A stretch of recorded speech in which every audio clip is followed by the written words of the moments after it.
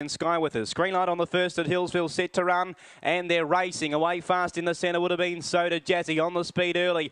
Out deeper on the course now, pushing through Everlast Queen down towards the inside into Teddy's now taken the front from Everlast Queen up there. Dakota Sunset back behind those. Buckle Up with Beware Bob, and then Wine and Roses in the straight.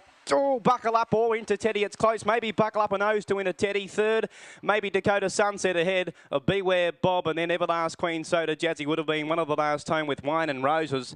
And the run of 17 and 20. And the two wins, Buckle Up, too good. And gets there easily in the end to score over into Teddy. And Buckle Up, number 2, will score. So numbers 218, 218, and 17 and 16. So 2 ahead of 1 goes in the frame. 8 runs third.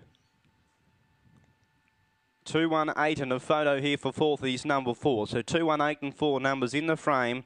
218 and 4. 17 and 16 the winner's time. It was a half length. The winner a half second and third. And the first sectional in 6:72 in a run home of 10:44. 218 and 4 says the judge. 218 and 4. 17 and 16. A half length by a half length. First